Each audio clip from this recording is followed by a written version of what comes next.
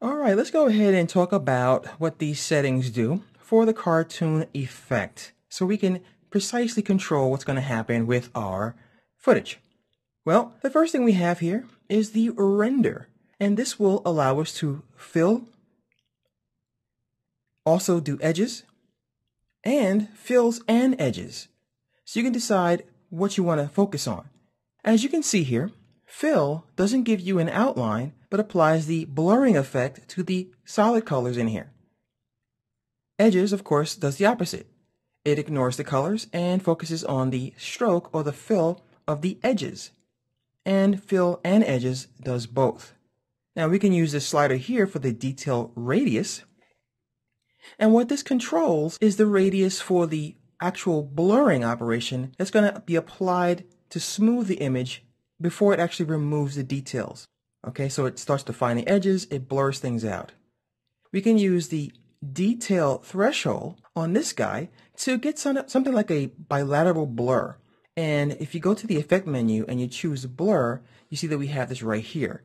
And this is a very similar effect that you can achieve with this detail threshold. So I'll go ahead and move this to the right. And as you can see, we get this nice bilateral blur. And when I use the detail radius, I can determine where the blurring occurs and where it decides to leave the lines. Let me go ahead and twirl those closed. Now we have the ability to work with the fill as far as shading steps and the shading smoothness.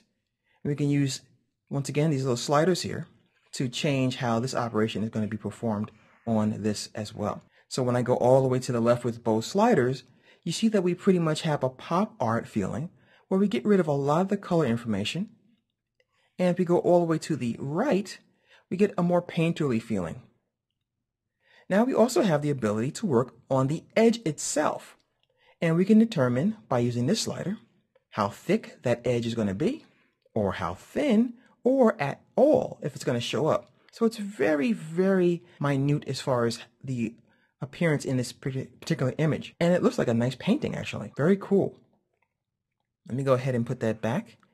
And by the way, if you ever mess up, as usual, in your effects controls, simply hit the reset word and it will go back to the default. We can also determine the width of our line. And of course, if you go all the way to the right, it's practically useless. Let me go ahead and close that and reset it. We can soften the line and we can make it more harsh. We can even affect the opacity of the edge. We also have in here this advanced area where we can work on our edge enhancement. And as you can see here, when I go all the way to the right, we get thinner lines, a little tighter, and a lot looser this way. We can control the edge black level here. And last but not least, the edge contrast. So as you can see, you can really create very unique effects, and you can do all kinds of cool things just based on the sliders themselves. You can also use OpenGL if you can support it with your video card. So let me go ahead and move this open. So if you have it on your system, you can select this. And fortunately, I do have OpenGL, which gives you the ability to see things in your viewport. Whereas if you don't have the performance capability, you'll still be able to work on the effect, but you simply won't be using the OpenGL. So that is how we can apply the sliders here to really fine-tune the cartoon effect.